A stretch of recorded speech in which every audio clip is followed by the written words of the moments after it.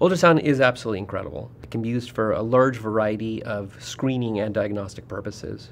One limitation with ultrasound is it's really hard to use. It takes years of training for a medical practitioner to be able to use it as a modality effectively. We want to allow ultrasound to be used by somebody who doesn't have those years of training and allow them to get a diagnostically relevant image.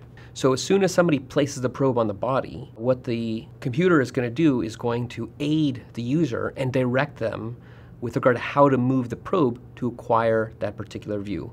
If you're a little bit too high, the machine will direct you to move further down. If you rotate it the wrong way, it'll ask you to rotate it back. So the exciting thing about this is here's an example of somebody who doesn't have that experience, is able to take a probe, place it on a user, and within 15-20 seconds, they're able to capture a view that's diagnostically relevant. It takes usually years of training to even get to a point where you can get comfortable with the views. Then once you're comfortable with the views, you have to get comfortable with estimating different types of the different ejection fractions and what's abnormal, what's not abnormal. That showed me exactly where I had to be and how to calculate what I wanted to within minutes. I don't think there's anything I've ever seen like that before that can do that.